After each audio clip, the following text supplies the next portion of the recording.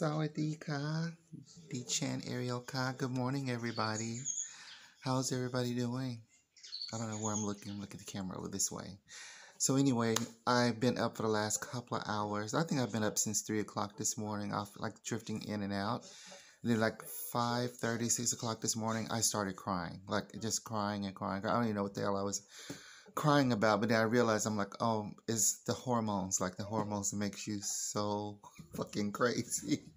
And I think it's like thinking about relationships and stuff because, a lot of times I, always talk about like why I'm single and stuff like that, even though it's a lot of guys around, even in when I'm out and about, very nice people and very nice men and everything, but no, like I'm trying to stay by myself because, I told you guys so many times that I failed in my relationship, and that was over 11 years ago now, since 2010. I've been away from that fool. And, it's hard for me because it's like I'm the type of person, you can't cheat on me. Like, I'm not the one. Because I know myself. I know how I am. If you cheat on me, bitch, I'll cheat on you. And I'll cheat on you times 10. I'll make sure I triple it because I wrote the book on this shit. So I'm not a cheating type person until I get cheated on. And then I'm going to revenge. And I don't like that. Like, I don't like that kind of relationship. Like, I want to be with somebody and be committed with them and in a relationship, friendship, somebody that I trust and I can rely on and they can rely on me, like vice versa. But every time, I'm in a relationship with somebody, there's always another person in the relationship. There's always another girl. She doesn't look anything like me. She's always skinnier. She's another race of somebody.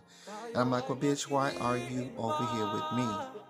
All in my pockets, all in my ATM machine, all the blow-up dolls and all the love yous and you're my princess, blah, blah, blah. And it's just a lie. Because if you really cared anything about me, you wouldn't do those things to me.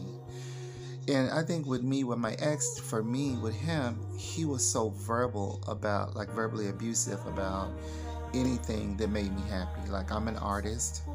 Most of you guys know I have a performing arts degree. I worked at Disney for many years in the theme parks, and that's my creative side. Like, I have to do some form of art. I love animals. I love languages and meeting people. I don't see just the United States. I see the whole entire planet.